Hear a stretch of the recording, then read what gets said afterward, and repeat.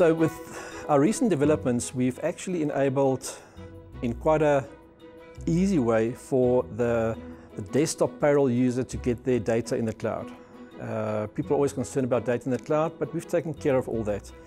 And in doing so, suddenly you can give an employee the ability to view their payslip and, for example, the leave balances on their mobile devices. So every time a payslip is printed, what we do is we upload the payslip information to the cloud. As an employee, it's as easy as making use of your mobile device, logging onto the mobile application for self-service and getting access to your payslips and leave balances.